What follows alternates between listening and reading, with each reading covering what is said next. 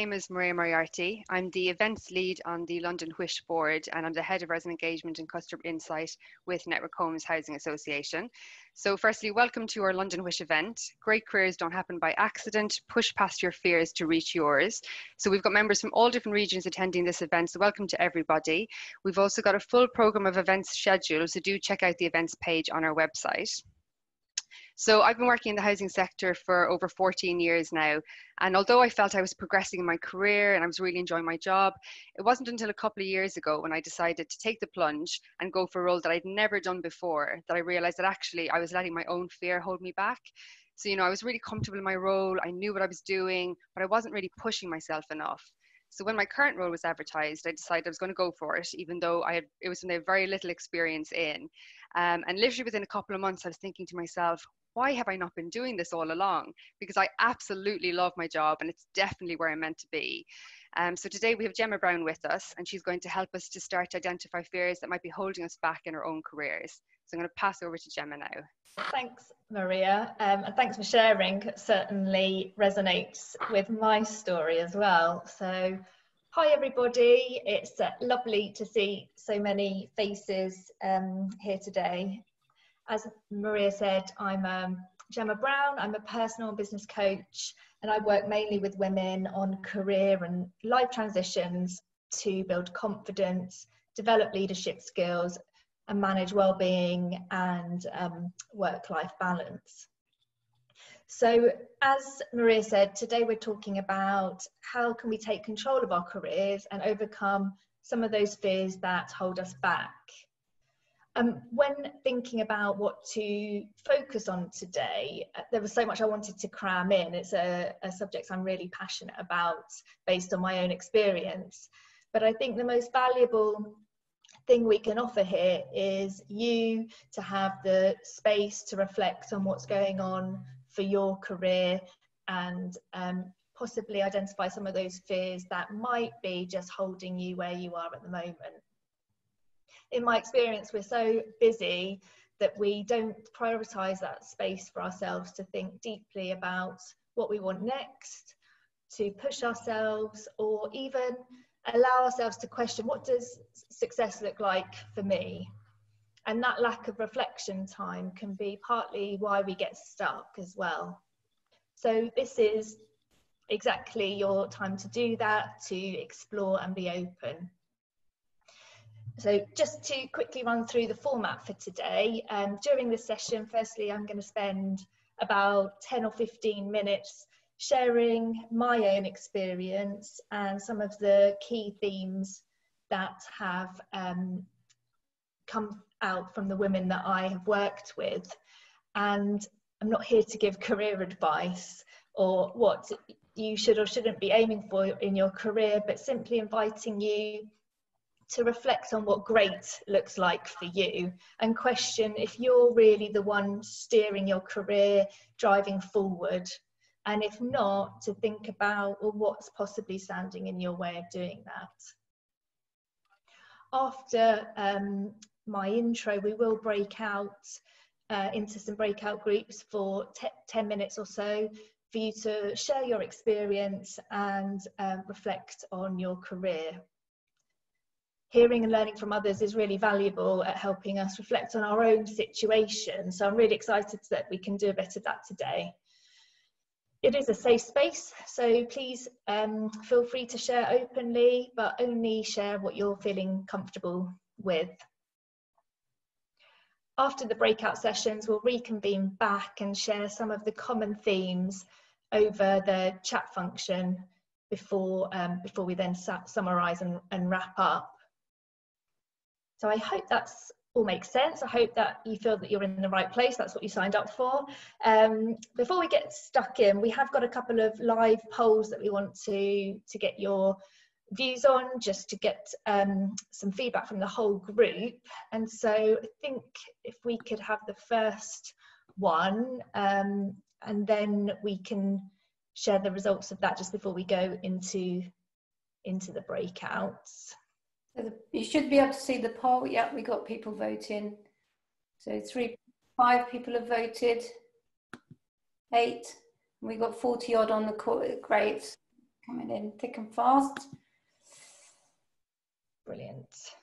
And have we got the slides up on the screen as well? Yeah, once I've finished the poll, I'll publish the. So we got 33 responses from 42 people. Keep responding. 36. We're up to 37. So it'd be great if we could just couple of more answers. So here we go. I'm gonna launch this now. So I'm gonna end the poll. We've got 38. Great. Share results. Can you see that? Yeah, that's popped up here. So quite a mixed bag actually, isn't it? So the question was, on a scale of 1 to 10, how much does fear show up in your day-to-day working life? So 1, never, to 10, every day. So yeah, quite a mixed bag. Majority of you sort of feeling about halfway there. Okay. So, brilliant, thank you. If we go to slide 3 with the quote there. So I led with this quote for the blurb for the event, and it's one from Sheryl Sandberg, COO of Facebook, who many of you I'm sure is familiar with and possibly read her book, Lean In. And she talks extensively about women taking more of an active role in driving their careers forward and refusing to sit in the back seat and become a bit of a passenger for their own jobs. This is something that really resonated with me, and I hope to share a bit of my experience, like Maria briefly did, to help maybe consider your position where you are now, and to consider, is that where you want to be? Is there more that you want? And then we'll come on to talk about fears and reflect on some of those as well. And so prior to becoming a coach, I left a role. I was a senior manager in a large national tourism business, and I'd worked there for almost 10 years and just slowly sort of progressed up the ranks. But I look back and I think, well, I'm not really sure how I got there. It's a bit like when you're driving to work and you arrive at the office and you can't really remember all the turns that you've taken, you can't remember the roundabouts, you just kind of arrived. And I'd achieved a lot during that time, but I really allowed myself to be guided by those around me rather than consciously setting out my own career path. And I would repeatedly say things like, I've had some great opportunities, I'm so grateful to be here, they probably took a chance on me, and I'm the best that they've got. And you can see how this use of language was quite passive. And where did this come from? For me, taking control of the jobs that I applied for, the projects that I led, meant owning my choices. And I was petrified that I would make a choice and then change my mind.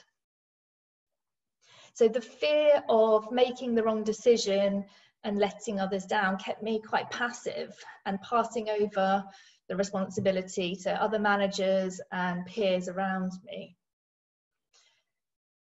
I never took the time to really explore where those fears came from. And so instead, I let others signpost me towards jobs they thought I'd be good at.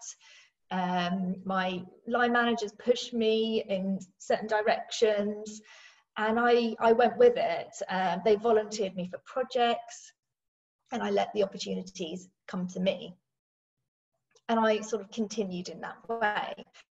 While there was nothing wrong with that, when I had started to overcome my fears and drive myself towards the roles that I wanted, I got further, faster, and felt more fulfilled in the roles that I was doing.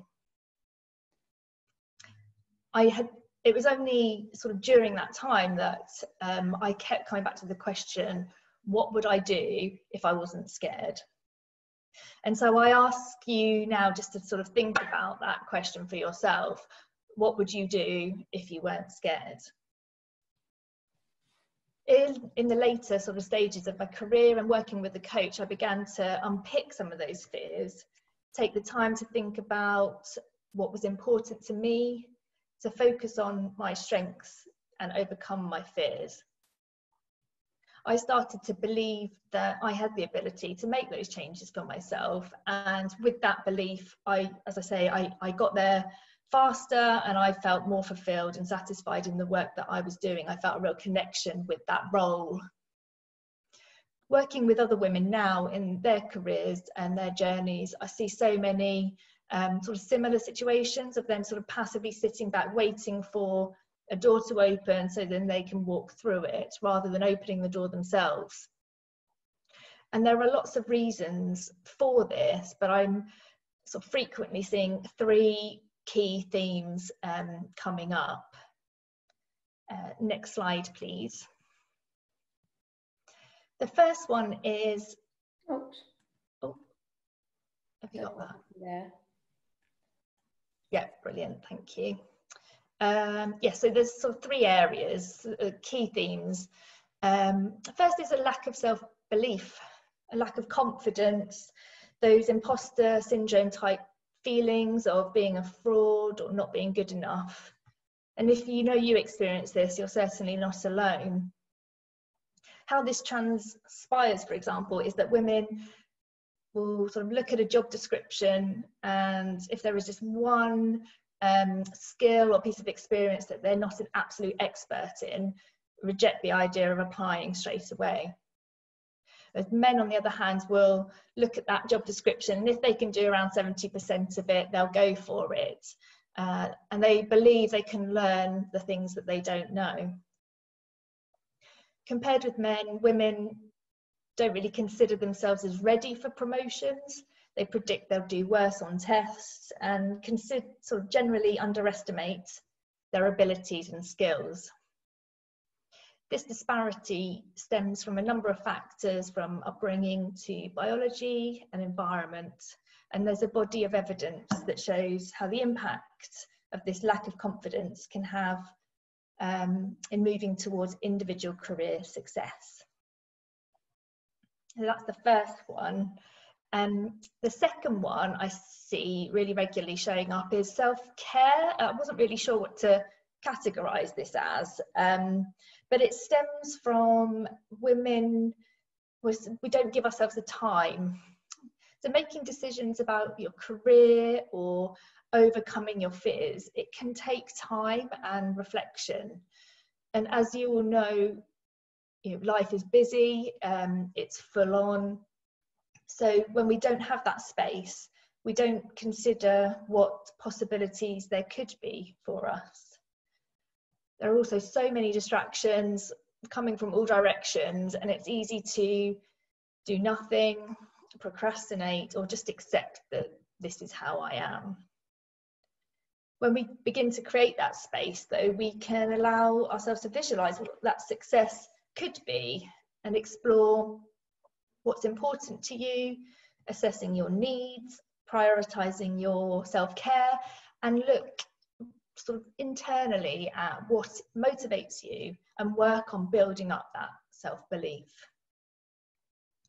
And the third one, and what we're talking about really today, is fear. So what is fear? I thought a lot about this because it can be all-encompassing. But fear is really an emotional reaction to a danger or a threat.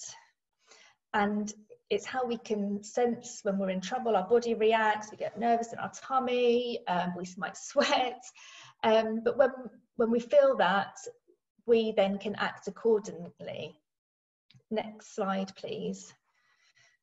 So fear, it's supposed to feel uncomfortable, because when we come across this, a real danger, like this bear, for example, we can act and run away or freeze, depending on what you think you should do when you see a bear. But the difference we're talking about here with the career is that we still get that same feeling. Our body reacts in the same way, but is the fear really dangerous? Next slide, please.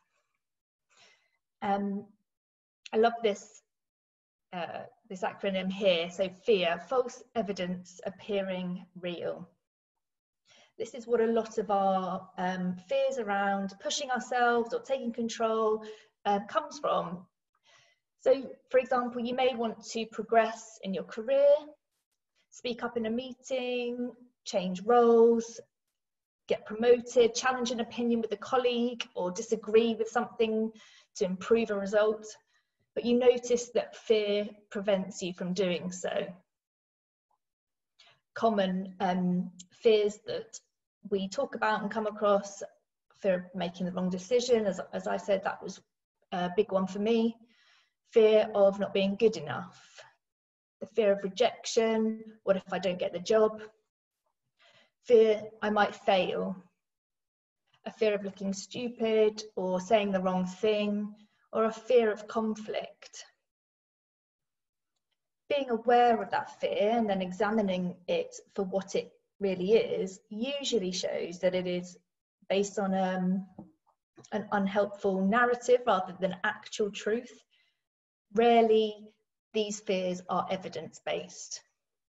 When we delve a bit deeper and look at them, they really fail to demonstrate any evidence. So no examples of failure in the past or rejection, no examples that something disastrous has happened if I had changed my mind in the past.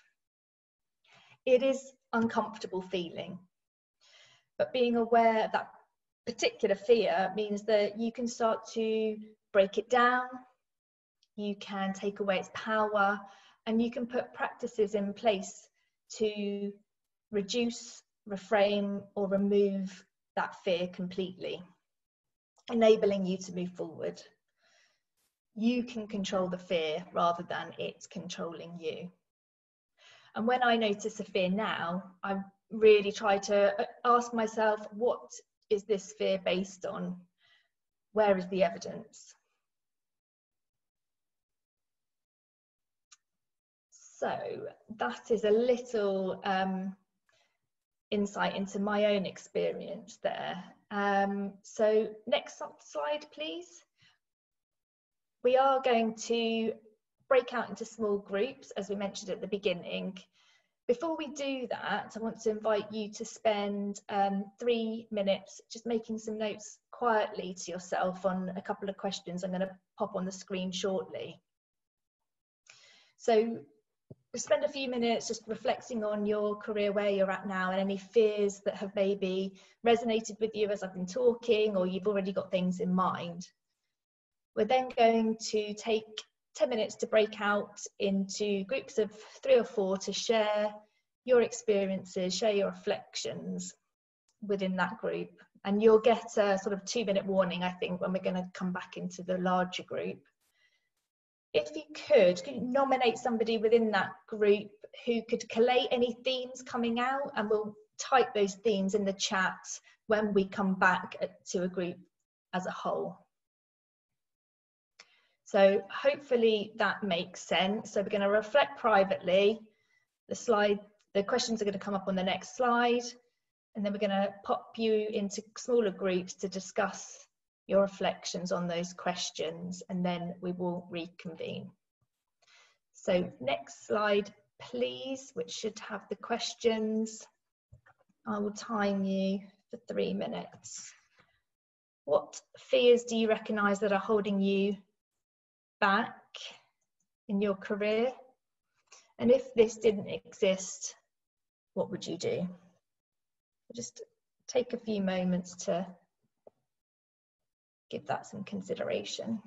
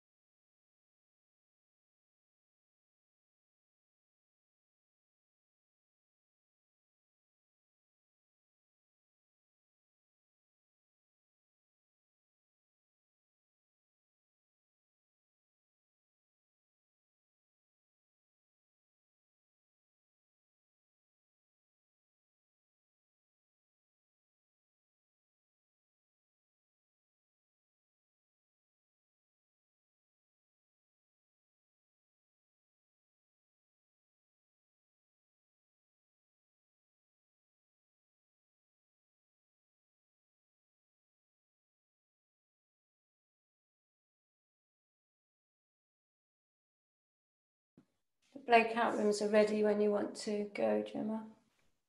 So another 15 seconds. Okay.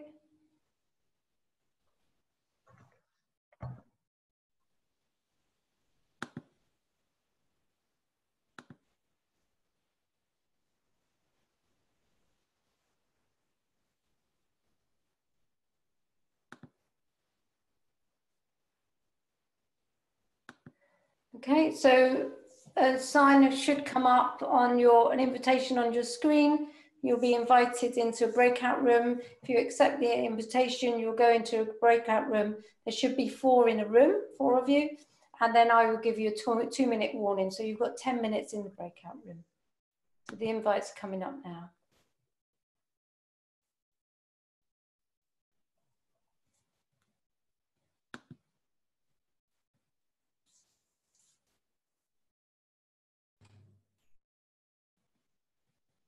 Hi all.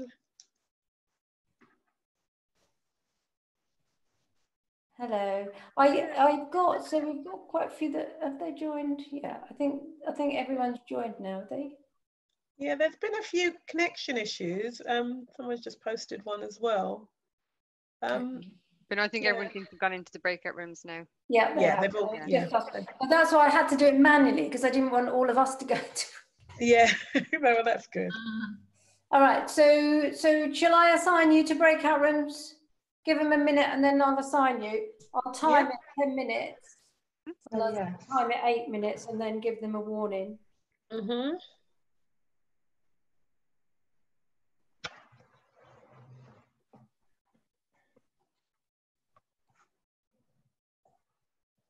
You had about 50 on, you've got on.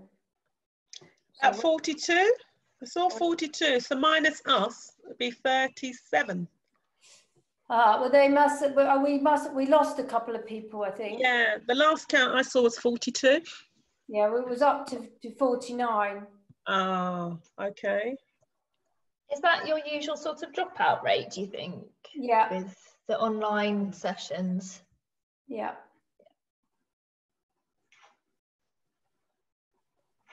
I think that's just, to be honest, that's with even face-to-face events. We always have quite a huge, not huge, but like we still have a number of people that drop out that don't come up for whatever reason.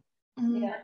Yeah, Maria, you said that this morning, but I was being very optimistic. I thought, because we had about 100 register, so I thought, okay, 70. But Maria said no. Probably about 50. What did you say, about 40? I think I said about 50, yeah. Yeah, so my optimism there again. All right, shall I pop you in? There's 7 minutes left now to the warning. So we've got, I shall pop, is everybody happy? So I'm going to assign you all to one. So you get the invite come up.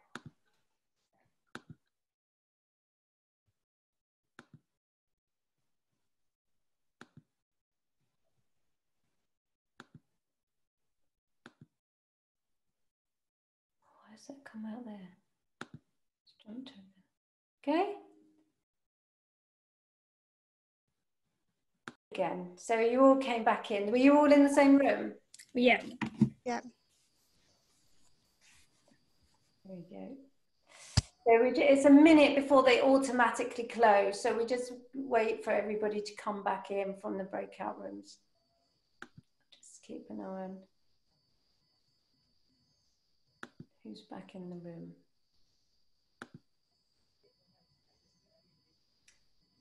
So we've still got a few still in the breakout rooms. Was that fun, everybody?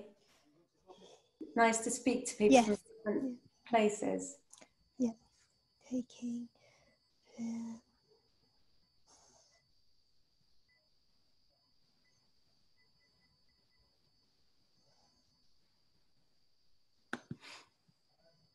There you go. We're all back now. So back to you, Gemma. Brilliant, thank you. Welcome back, everybody. That was really great to hear. I was sort of earwigging on one of the groups, and there's just so much commonality and so much value in sharing experiences and normalising the fear there as well. So really, thank you for contributing to that. it would be great to hear some of your themes that happened in your group. If you just pop some notes in the chat, if you can, anything that stood out for you in your group. Some things I was overhearing was about how important it is to have that wider support in your colleagues who believe in you. So, you know, they're there to pick you up in those moments of self-doubt. Things like remembering to talk to ourselves the way we would a colleague as well. So when we have a bit of a wobble, we don't sort of fall into that spiral of self-doubt and let the fear own us, but actually we're talking kinder to ourselves. So yeah, please do share any of your thoughts in the chat as well about themes that were coming out in your discussions. A great suggestion that I was overhearing as well was about not automatic, you know, if we do experience a failure or rejection or we don't get the job, to not live by that, but actually turn it around and think, how can I learn? What can I learn from this? How can I do better? They're just picking out some great comments coming out here. Fear makes you talk yourself out of opportunities. Yeah, so you rely on people to support you, but should support yourself even more. Absolutely. Another common one that we were talking about was around sort of when you've been in a team a long time and you get on really well with your colleagues, that fear of letting people down, and so it holds you back from putting yourself first. But actually the group saying, you know, there's nothing wrong with putting yourself first, and actually if your colleagues and friends cared about you, they would want you and support you to do that. Fear of meetings, if slightly introvert, then really difficult to speak up. Lack of people encouraging everyone to speak. Yeah, I've seen that quite a lot actually in meetings. Seem to be dominated by particular confident people or people more familiar with that environment. So changing the way we facilitate meetings and actually encouraging people to all have a voice is really important in doing that. And encouraging people to take different roles, you know, play the person who's disagreeing or play the supporter of the opinion, so that you get to try on these different hats, try it out for size. Some great conversations here. Fear of jumping ship, leaving what you're comfortable with, doing something new, decision making. Is it the right thing? Will I look silly? Yeah, that was exactly what's happening in our group as well. And if you progress in your career, you worry about the team you've left behind. This is brilliant. We got on to some of the, what would you do if you had no fear? So there are some great suggestions here, really brave stuff, just like by asking yourself that question. In the group, they were talking about changing roles, working for yourself was another one, and people's body language are really coming to life and really changing as well. Just complete career changes if that fear wasn't there. And it's really interesting how much we let that fear dictate what we won't do. Run a business full of feminists. Yes, I love that one. Let's do that.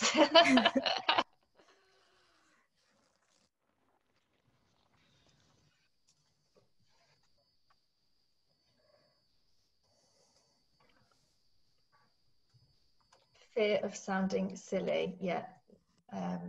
There's some fantastic discussions. I really hope you found that useful. I just wondered if anybody would want to, does anybody want to share anything from their group in particular that was particularly interesting? Does anybody want to sort of just summarise what was happening in the group? Yeah, brilliant.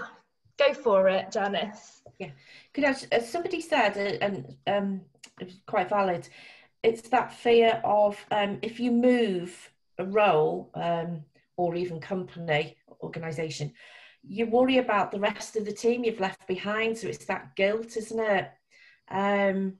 And that, I thought that was really interesting. Instead of thinking, okay, they're a fantastic team, but my next team might be absolutely brilliant. Yeah, that I think I was overhearing that as well, and coming to just the discussion of that fear of thinking about other people, you know, if that stops you putting yourself first, and how it's a, you know, great trait to have, isn't it, about putting others first. But when that comes to holding you back from your dreams, or a role that may be more than authentic to you, or you may have more passion about, where's the line there? Just say as well, on ours, that was an interesting bit of a journey, in that we talked about that fear of not having the knowledge to begin with, or not the same knowledge that other people have. And you might have had a different background to them, you might not be as technical. And then you have this fear that you've only done that role for so long, so how can you change it? And then you get the fear that you're now too old to move on from. So at every stage, you're actually putting a blocker in, because it's never quite, you can always find that concern along the journey, that at that fear you've not got what was necessary, or you know, the last one was that you're now the wrong age to be changing careers and taking another leap. And so it was never the right time. Yes, yeah. And that's I hear that so much, particularly with women sort of either changing a job or starting something new. They kind of say to themselves, I'm starting from scratch, so move on something, I've got to start from the beginning. But we forget about all of the experience, all of the knowledge, all of the skills that we have that comes with us. We don't leave that at the door when we start something new. That is what makes us truly unique in the roles that we do. But we forget all of that when you start a new job, or you rock up at a new company or something. We really downplay that. It comes back to that men versus women thing, that we just underestimate our abilities and we discount a lot. What we need to do is start seeing is it's all part of the process. This is all leading us to bigger, better, more things, rather than leaving that all at the door when we start something. I did exactly the same when I retrained. I was like, oh my God, I'm starting from scratch. All of my experience I'm just leaving behind, but actually all of my experience managing teams and working with people, that really added to me and my strengths and skills as a coach. So we really need to start shifting that. Brilliant, thank you. That's such great. I really wish we could capture all of that, those suggestions in the chat. I wonder if it's worth just like noting down something that's really stood out for you, so that you remember this when you look back at your notebook tomorrow or something. You know, what are you taking away from this? What are you going to do now? Wanted to just move on to the next slide. That's definitely got our juices flowing, and this is just a taster for today, but hopefully this gives you a bit of a springboard to recognize that you may have a bit of fear, but we all experience that, but you can start to move past it. And I've got this quote here from Susan Jeffers, who's written a few books you may have read. Feel the fear and do it anyway, which is great in essence, isn't it? But if it was that easy, we wouldn't have any fear. So what can we do about it? One of the first steps to move forward is definitely building that awareness around the fear that you've got, which is exactly what we started doing here today. So understanding what that fear is, getting familiar with it, not brushing it aside or just accepting that it's there and that's how I am. Talking about it openly with colleagues, journaling when you notice when at the times that it appears, picking up if there are any themes to it. Or in those times that you do let yourself, dream about starting that feminist business, or going for a director role, notice that fear coming in. What is it? Start to get curious about where it stems from. And remember to ask that question, where is the evidence? And also really like some of the suggestions that came up today about, talking to yourself like you would a colleague. So becoming aware, definitely first step. Secondly, we need to practice ways to remove it, reduce it, or to reframe the narrative. For example, I fear I won't be good enough. We can switch it to, I am good enough and I will continue to learn. In safe spaces, we can practice pushing past the fear. Talked about the meeting, you know, are there opportunities to change the facilitation of meetings or to speak up in smaller groups with trusted colleagues? And questioning, what would I do if I wasn't scared? Finally, celebrating our successes. Look at the evidence of your achievements, of your progress, your strengths, reminding yourself of your skills and all of that knowledge, like we just talked about, that is uniquely yours and that you're bringing. Because it's different or because it's not the same as somebody else's, that's unique, that's your strength. A colleague of mine told me about a happy folder that they created just in their inbox. So every time that they get a good piece of feedback or somebody says great job, or they pull that email into their happy folder. And it's a quick reference to look back on when they are having a bit of a wobble. All of that great feedback is there. And I really love that idea, whether you create it online or an actual paper copy. So yeah, celebrating success. We need to do more. We need to recognise our achievements, and that will build us up to overcome those fears and move forward. But importantly, do not let your fears stand in your way. Take the driving seat, own your career and own your successes. I think we were going to have a final poll just to see how we are feeling, sort of just having explored those thoughts for ourselves. So if we could share that now, that would be super.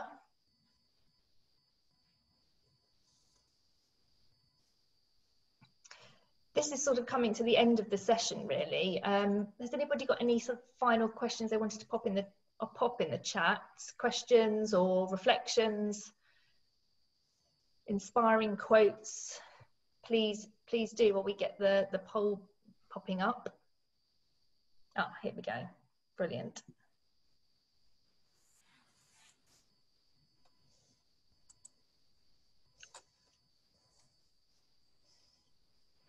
We're 19 in, 20, going up fast. So we've got 41 people on, 30 have responded. So if you keep going, and then I'll publish. So 34, 35, just 6 more to vote. Maybe that we'll go with that, 36. So let's end poll, 38, share results. There we go. Brilliant, that's great, really positive. Lots of people feeling have got a better understanding of how to overcome your fear. I really would encourage you to just like capture now what's standing out for you. What do you need to do to start to overcome that, so that we don't get back into our work after this session and forget about how inspired we're feeling. So love a good book recommendation, Growth Mindset. Thank you, Alison. That's really useful conversation. Be brave, absolutely. Hope and fear cannot occupy the same space. Really like that, thank you. You're definitely not alone, and that's why I think these group sessions are really powerful, because we can all share and support each other, and there's so much to be gained from sharing in our experience and knowing we are not alone. More tactics. Can you share the slides? Definitely can share the slides. I'll share those with Wish, and yeah, more tactics to overcoming the fear. I'm sure we can certainly do that, and I'll add those onto the slides. That just brings me wrapping up, really. Thank you so much. It's been such a great session, really interactive. Thank you for being so open and sharing your experiences, and thank you also to Wish for having me. It's been a really great session. If you do want to connect, I've just popped on the last slide my contact details if anybody has any further questions or wants to continue the chat. afterwards, do feel free to email me, or do often share some posts and things around confidence and women in business on LinkedIn, so it'd be great to connect. And if not, it would be great to see you another time. So thank you very much. Hope you found that useful. I'll pass you back to Tracy. Okay, thank you, Gemma. Thank you, everybody. It was a great session. So thanks for that. I'm just going to finish with a really short story, just around leadership.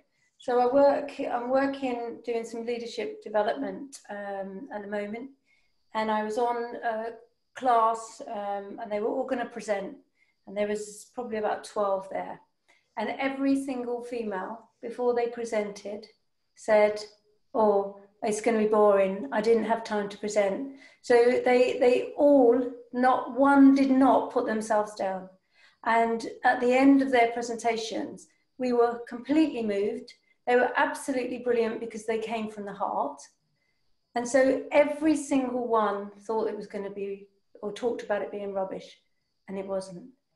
And I think we're in 2020, and surely we're in a place where we can take our humility, our feminine view of the world, and bring it without making excuses before we speak up. And so that would be my heartfelt sort of plea to you all, is to just believe what's the best that can happen for you. And don't do that knocking yourself, and just go for it, because you're probably all great. So that would be my parting message. So thank you, Gemma, and thank you for everyone for joining us. Do keep an eye on the website. Thank you, Maria, who's on here. I can't really see her, who's hosted this event, and the other team, Alexandra and Jacqueline, for organising it all. And we hope to see you all at our next event. So you can come off mute and you can say goodbye to us all. And I'm going to take a picture of the screen. So wave to me and I'll take the picture.